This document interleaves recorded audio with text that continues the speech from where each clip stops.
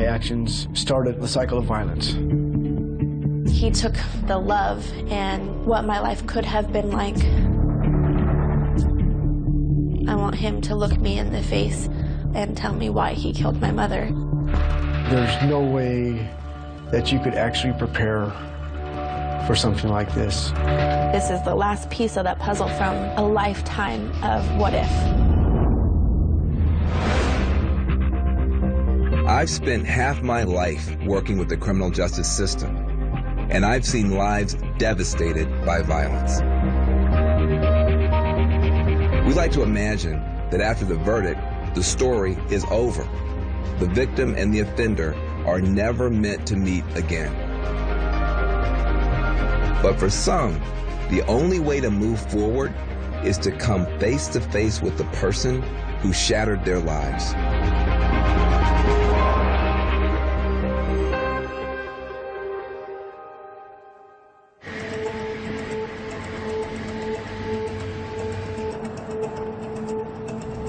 So I'm here in Los Angeles to meet with Mariah Lucas. She's 25 years old. She's got 3 kids, but she actually lost her own mother when she was just a toddler. When you lose a parent at a young age, you're really just forced to piece together the memories based on, stories or photographs or even just your own imagination. So she's planning on meeting with the man who actually took her mother's life, and I want to talk with her about what she hopes to get out of the whole conversation. You're a little girl, you lose your mom. It takes a lot to get to where you are, doesn't it? Tell me more about that. I see the world as a very beautiful, colorful place, and I choose to be a positive person. Where does that come from, given that you did not exactly have a colorful, happy place upbringing? Honestly, I think it comes from knowing how bad it can be.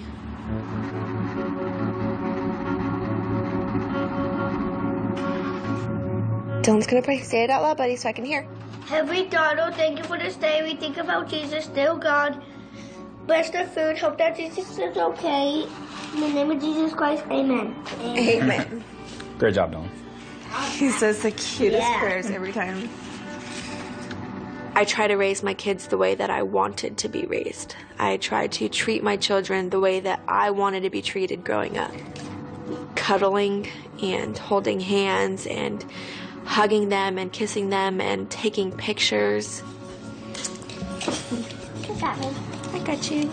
I struggle with, am I doing this right? Am I being a good mom? Do my kids look at me and feel good about the life that they're living?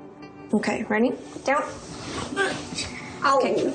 Do you want pink fork or do you want silver? Wait. Do you want me to cut them or you got it? I have no memory of my mother at all. The only thing that I know about her is the pictures and the stories that my family has given me.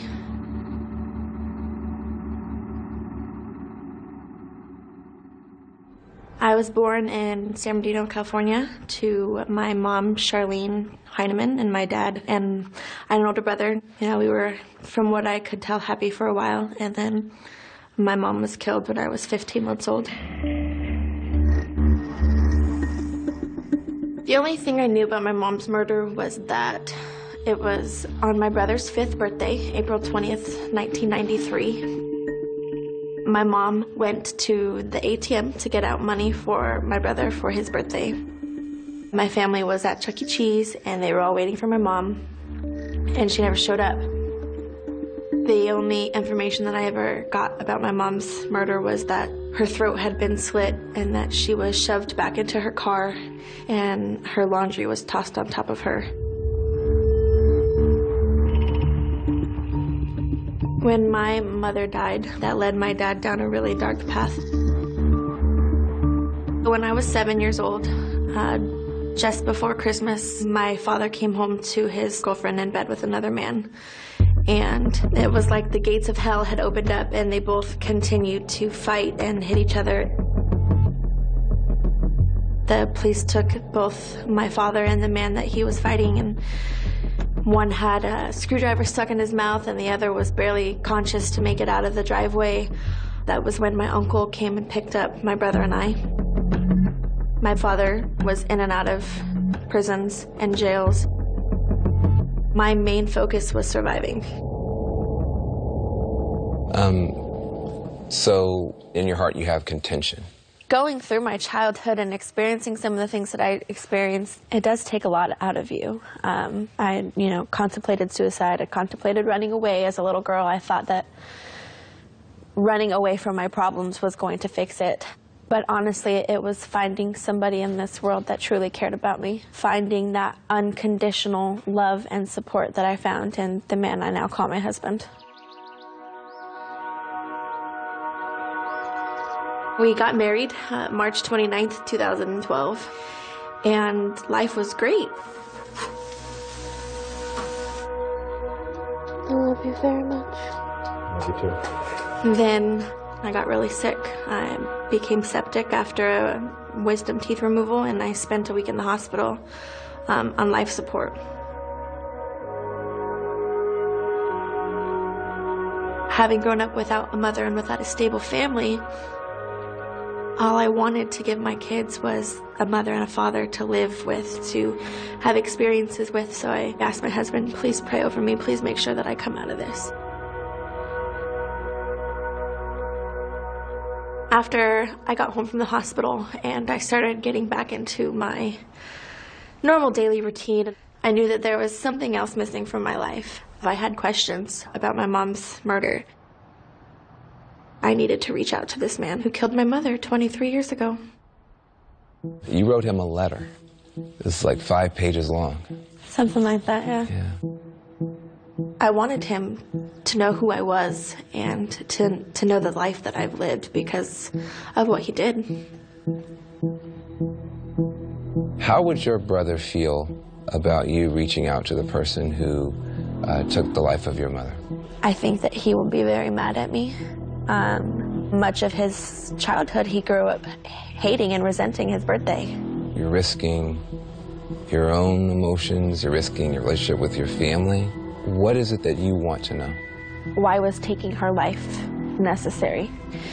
And as a mom now, the last thing that would go through my mind before I died would be, I hope my kids know that I love them. And that has been in my mind since I was a little girl. What was the last thing that my mother said?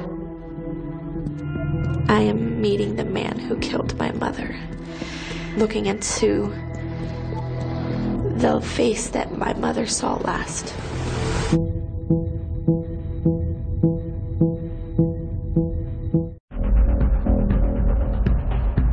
My name is Jason Clark. I did just over 23 years in prison for second-degree murder on a sentence of 15 to life. And I paroled on Election Day, 2016.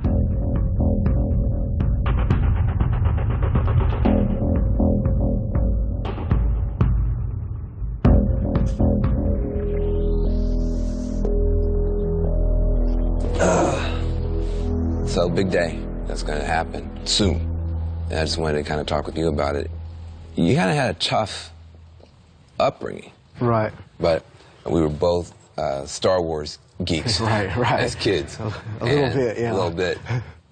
So how do you go from being this kid looking at Star Wars, like millions of others, to being in prison? I was born in Oklahoma, but shortly after that, my mother moved out to California. My understanding was she moved back to California to return home to her parents, which she wasn't allowed to return home with me. And so she left me in a motel room when I was around 6 months old, and that's when I went into the foster care system. It was different families, no stability. It was just bits and pieces of different families. And when I was 16, I went and lived on the streets. The drug use became really rampant. And when the meth use started, that's when things really started to go downhill. I'm not going to say downward spiral, it was a nosedive. I would hitchhike everywhere, meet older gentlemen And the trade-off with them was drugs and motel rooms and money for sex. If there was something to be stolen, I stole it. I was doing anything to get high, and anything I was doing, I would have to cover it up and suppress it with being high. And so it was just an ongoing cycle. I had been at a guy's house, and I was staying in his garage for a couple days. Tweaking is what we were doing. And I had left that night to go out and see what was going on. And I was at a point in my life where I was angry and pissed off about a lot of things. I hated myself. I hated everybody around me. I was really a miserable person at that point. And I crossed the railroad tracks, and on one of the side streets, Sharlene, she had parked her car. I knew Sharlene Heineman. I actually went to junior high with her brother for a little bit. I had seen her more and more because we were in the same neighborhood and running in similar circles.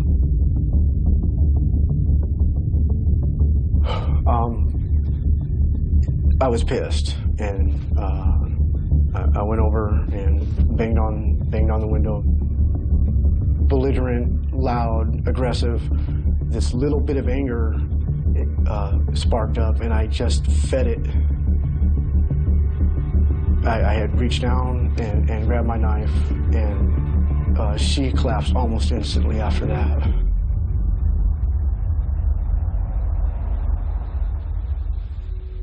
The next thought was, I have to get out of here, and ran away off through the orange groves. I was really on the down low for a couple months until I was finally arrested. I was 21 when I got to prison, and understood before I went in there that I needed to make a name for myself. Because there's really two categories of people: the guys that are victimizing people, and the guys that are being victimized. After a couple years in prison, there was a guy there.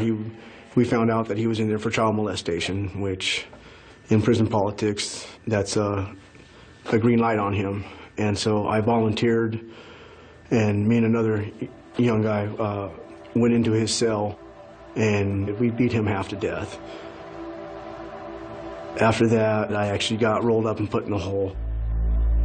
I finally came to a point in there, I'm literally in my cell licking my wounds. And it came to me that if I kept going the way I was going to die in prison. So you're sitting there, you're in a secured housing unit, you're isolated from everybody, you're in a prison inside a prison, but something positive starts to happen. I found a self-help book, Bolo's Off, We're All Doing Time. Here's a book that said, how do we expect to solve our problems with the same thinking that caused our problems? I'm not the only one that's had a tough upbringing, and people have been successful and phenomenal their whole lives, even with that. I allowed myself to use that as an excuse to isolate myself and become distant from everybody. When I started looking for help and I started seeing the psychologist at the prison, that's when the biggest change came. She had me do a writing exercise, and what I ended up doing was I was writing my life story. Once I started writing, I could not stop, and that was the very beginning of it. I was finally found suitable for parole on my 4th parole hearing, and I couldn't breathe, but it took me 2 or 3 hours before my chest was no longer tight and I could finally breathe a little bit and come back down to earth. And 5 weeks later on, I had got back to my room, my cell, from work one night, and my cellie at the time had told me, hey, you got some mail, it's on your bunk. And climbed up on my bunk, picked up this letter and looked at it, and I didn't recognize the name, the address, anything. So I go ahead and open it and I start reading it. About a paragraph into the letter, I realized that this is from Sharlene's daughter. And my first thought was, here comes the hate mail. And the reality is that I was more prepared to deal with the hate mail than I was what was in that letter.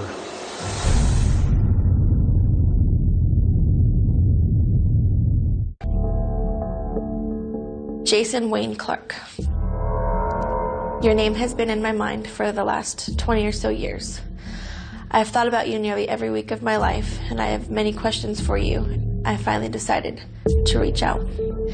I'd had hopes you would be willing to meet me. My name is Mariah Lucas, the daughter of Sharlene Heineman, the woman you killed. After the first paragraph, I had to put it down. It was like a slug to the chest. I had to put it down. I couldn't believe what I was holding in my hand. 23 years of no contact from anybody. I realize that my contacting you may come as a surprise. I want to tell you a little about myself and the life that I have lived. She told me about her life and the things that she had been through. It's what we call the cycle of violence. I went through a cycle of violence, and my actions started another cycle of violence that she had to live through. And she was the one that broke that cycle of violence. I would like to ask that you would allow me to come visit you. At the end of that letter, she had told me to forgive myself. And that hit me harder than anything else. It was unreal.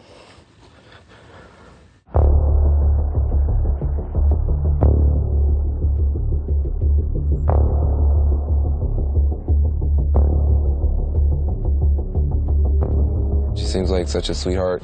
A lot of times sweet people, all of a sudden, they just flash, and it turns out, you know, I mean, are you prepared for that? I mean, what if she just goes off? She is entitled to that 100%. Absolutely. I'm at the point where I feel this needs to be done, regardless of the outcome. But what do you think she's going to get out of this? I knew that he had answers to my life that nobody else did. The selfish part of me wants to say I do want him to see me as a piece of my mother. I do want him to see this woman that resembles, you know, the life that he'd taken away. This is the last piece of that puzzle that I need to really completely heal from a lifetime of what if.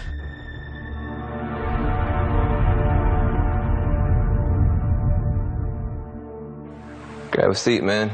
Thank you.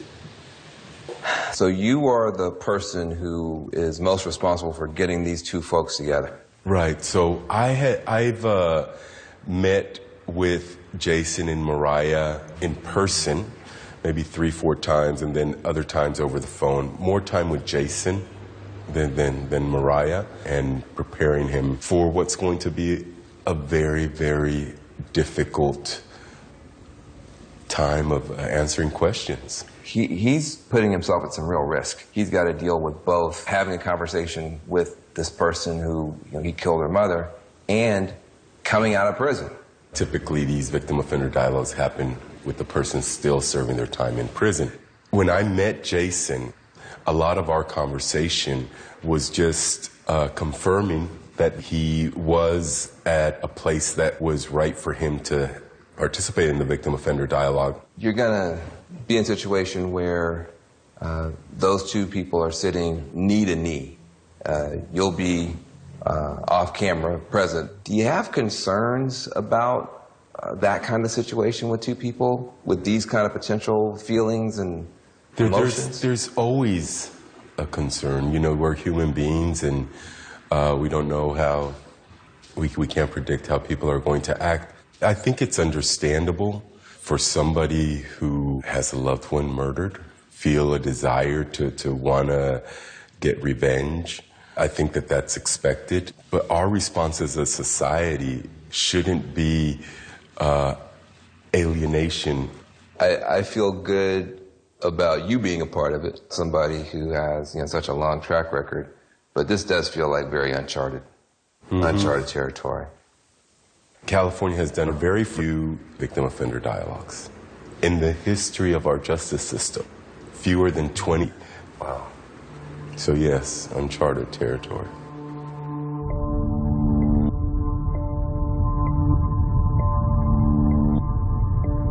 I'm scared, I'm nervous, you know. I am meeting someone who killed another person. I am going to be feet away from a man who took another person's life. What if he hasn't changed? What if he is still a violent person? I most want to tell Mariah the truth. It's as simple as that. That's what's necessary, that's what's needed. When he looks at her, he may well see the face of the person he killed. We don't know how that's going to impact him. When she starts asking questions, she may get answers she likes, or she may hear something, she goes, my God, that's what happened to my mother? And all this sweetness and light may just go away. We have no idea what's going to happen.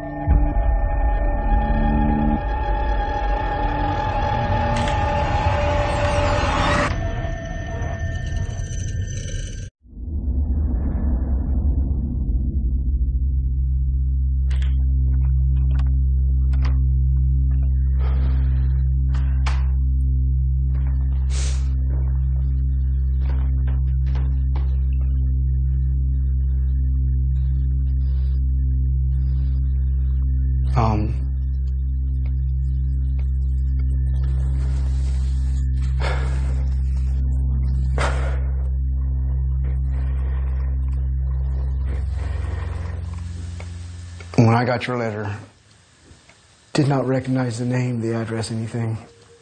By the first paragraph, it was like getting kicked in the chest. That letter I felt I didn't deserve.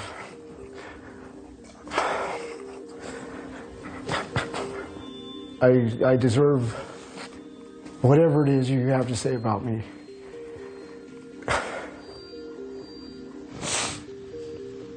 I didn't have a mom to teach me right from wrong. I had a father who taught me what not to do in life. And so the reason I'm doing this is because I have 3 children who look up to me. And a year ago, they almost lost me.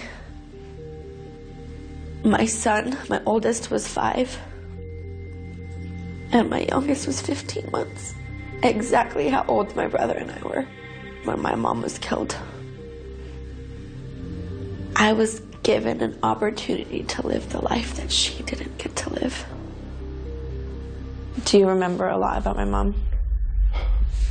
I was told that you were her brother's friend. We went to school together. We had fell off years later, but I remember your mom. We crossed paths a lot at different drug houses, similar circles and stuff like that. I had some meth on me. She said she knew where she could go make a quick flip. And so I gave her $40 worth of meth. And she was supposed to go do this quick flip, and I didn't see her again.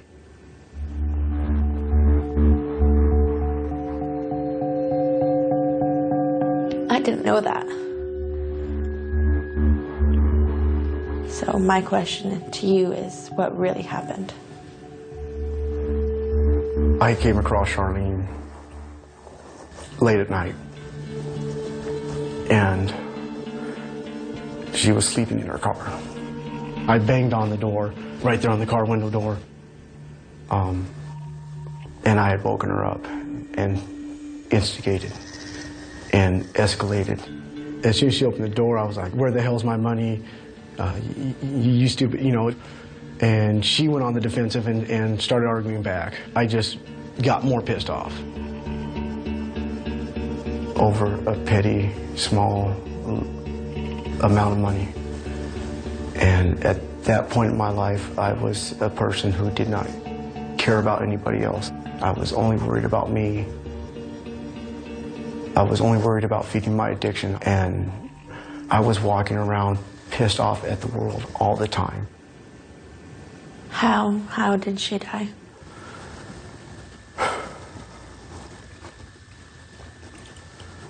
Did she fight back? Did she ask you to stop? Did she ask for mercy? I told myself when this started that whatever you needed, this is what you need.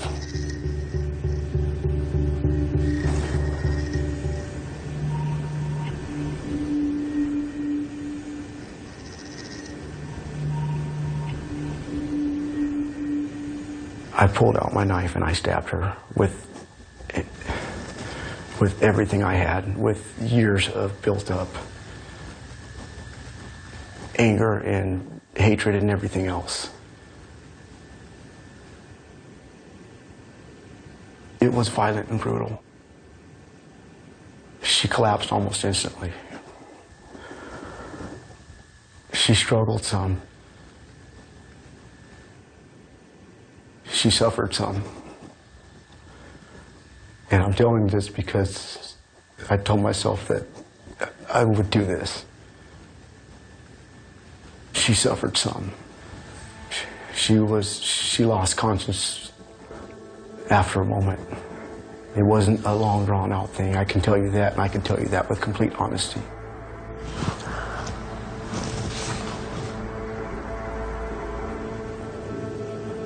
I heard her last breath. That's the thing that's going to stick with me the longest. That won't ever go away, and that's when I realized the magnitude of what I had done.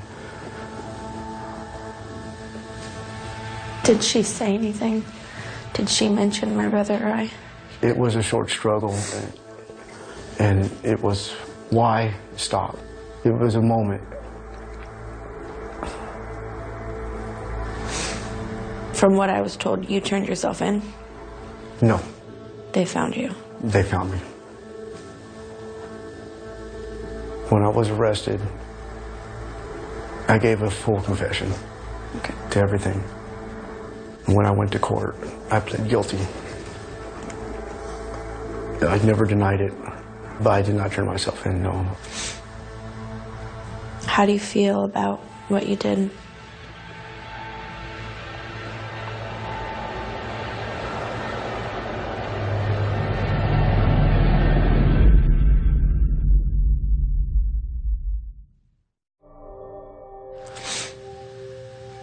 How do you feel about what you did?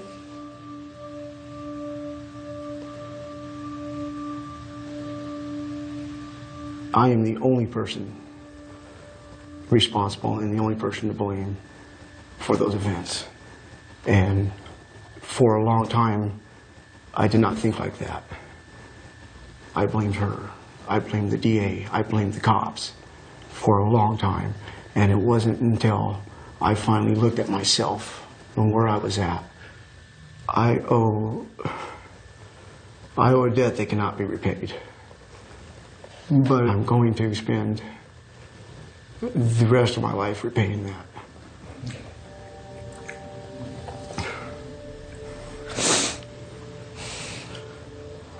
That's my motivating factor.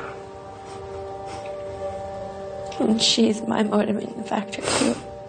She's here with us, and she will always be with you.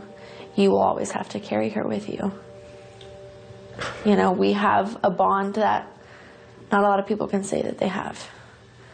You did something terrible a long time ago, but that's not who you are anymore. And I wouldn't be sitting across from you if I truly didn't feel that way. And I know that you are changing the direction that your life is going in.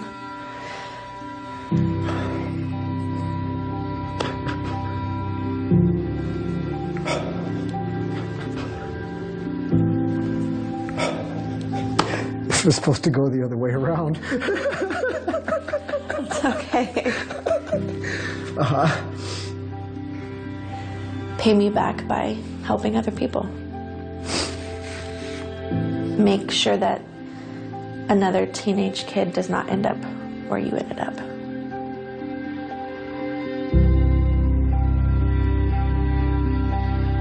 If there's ever an extraordinary conversation ever had between two people, that was it. What Mariah and Jason were able to do in that meeting was really inspiring. Their dialogue may have ended, but as it turns out, their story is not over. So I'm driving out to Lancaster Prison to meet with Mariah and Jason. I haven't seen them for more than a year. Did not expect to be seeing them in a prison. That's for sure.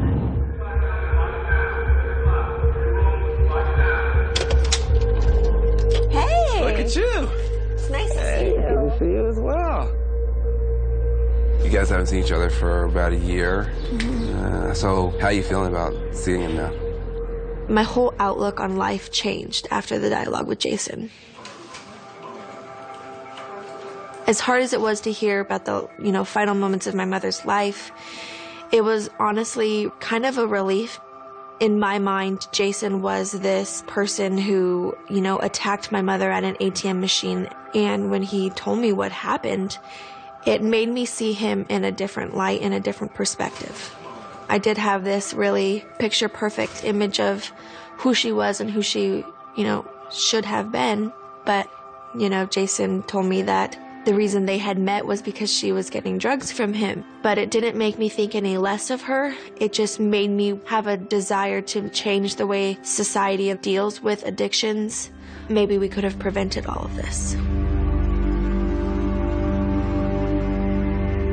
I'm living in Watts. It's a neighborhood in Los Angeles, South Central. I have my own room with a shared bathroom. I'm living literally paycheck to paycheck, on the verge of being homeless. One bad month and it's a wash. It's that adjustment back to society. I had set some goals for myself getting out, and I had all these plans and what I was going to do, and reality eventually sets in and you realize you can only do so much. It's been one thing after another, but that's what life is that constant struggle, that constant moving forward and taking care of everything that needs to be taken care of. I work at the homeless outreach program in the reentry department. It's just one little episode that may throw you down here, and it's a struggle. Yeah, it is. The addiction is real, man. It's real. Reach out to me when you get a chance, all right? For real. All right, cool. Help them find employment, which is a really huge stabilizing factor when people are coming out. Wayne, you ready? People I'm working with are essentially where I was at a year and a half ago. What are you looking for right now, Wayne? Income. Housing and income. It took me 4.5 months just to get my birth certificate. So having people assist you and get that stuff started is a big, huge step. So there it is, man. Yeah. Does it look familiar? Not from the outside. Not from the outside. I've only seen the outside of it one time, right? Yeah. And I'm wondering if you've given any thought to how this is going to affect you walking back into prison. Palms are a little damp. Starting to feel Slightly it. elevated heart rate, but Yeah.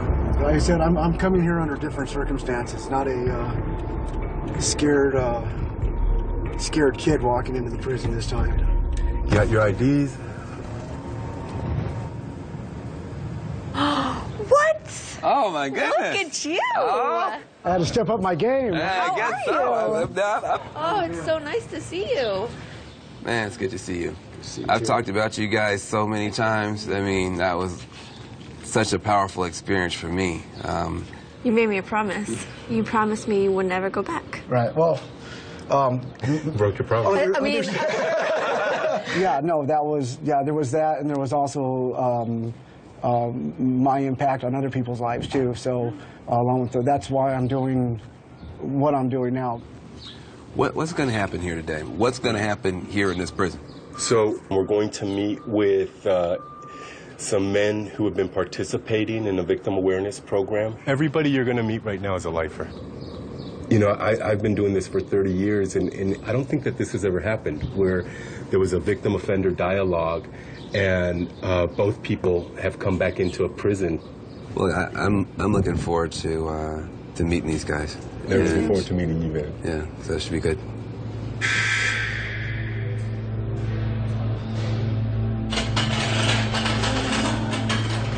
Jason, how does it feel? I mean, I'm just wondering what you're going through. A little surreal. I know it's still going to take me some time to fully adjust out of that prison mentality. When I left prison, it was like, don't look back. I didn't want to look back. You turn your head. I just looked forward the whole time. It's not too heavy yet.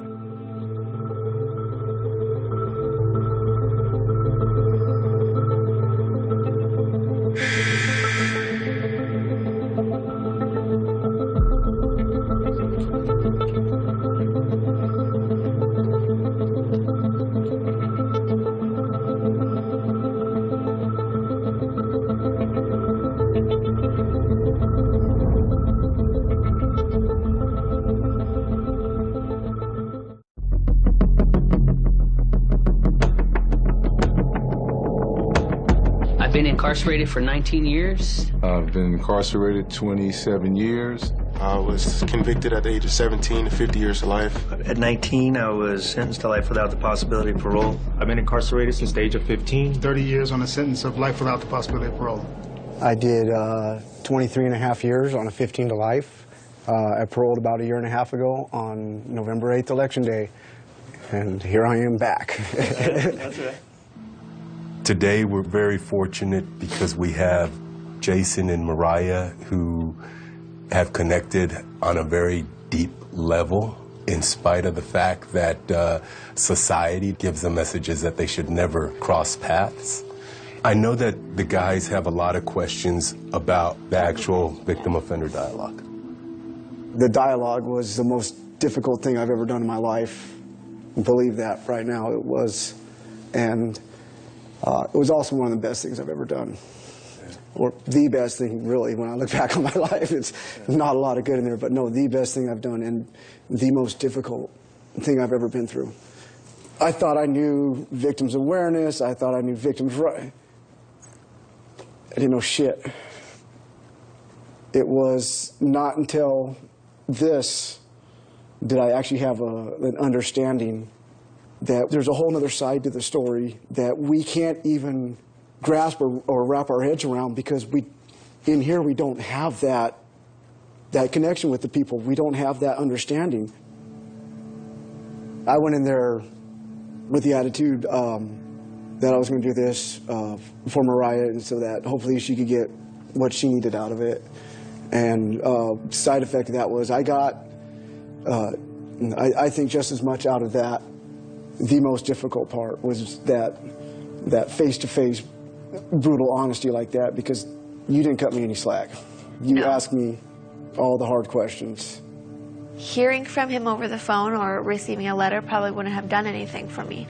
I needed to physically see the remorse and physically see him uncomfortable telling me what he did. I came out of there completely changed. That heaviness that lays on your heart for having lived the life I did and done the things I had done, being able to lay everything on the table and get that really off my chest, that's where my healing came from. I noticed that when you were sharing, some of you got very teary-eyed. Why is that?